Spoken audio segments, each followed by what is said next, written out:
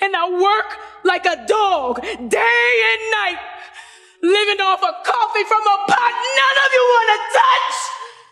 After the woman had a loud argument with her boss, she walked out of the office, thinking she was going to lose her job. But after she left, her boss tore off the 4 black people only label from the water cooler. The next day, in front of everyone, he smashed the 4 black people only sign on the restroom door. Soon after, the first American manned spacecraft launched into space. However, the space agency was not satisfied with this. They wanted to achieve even greater accomplishments. By this time, the woman had become a key member of the team. To improve the efficiency of calculations, she requested to attend high-level meetings to receive first-hand information. But her supervisor flatly rejected her request. The next day, in front of her boss, the woman reapplied to attend the high-level meetings. After persistent efforts, she finally earned a seat at the table.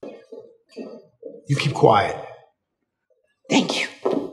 When the leadership posed a question, her supervisor was still flipping through his notes, but the woman answered fluently. The leadership presented the latest data and asked how long it would take to calculate the results. The boss smiled slightly, took out a piece of chalk, and handed it to the woman. She knew this was her only chance to prove herself. She took the chalk and, in less than 5 minutes, calculated the correct result with ease. The astronauts about to launch into space recognized her achievement. That day, her boss called the woman into his office, looking troubled. America had invented a robot that could calculate data accurately. They no longer needed her, and just like that, she lost her job. On the day of the launch, an unexpected problem occurred. The coordinates calculated by the robot were wrong. The boss had no choice but to call the woman back for her calculations. She returned to the space agency with the corrected data, and the capsule landed precisely in the designated area. Her achievement was finally acknowledged, and she successfully remained with the space agency, participating in many famous space programs. Through her abilities, she gained recognition, never facing discrimination again. She lived with confidence, knowing that everyone is equal.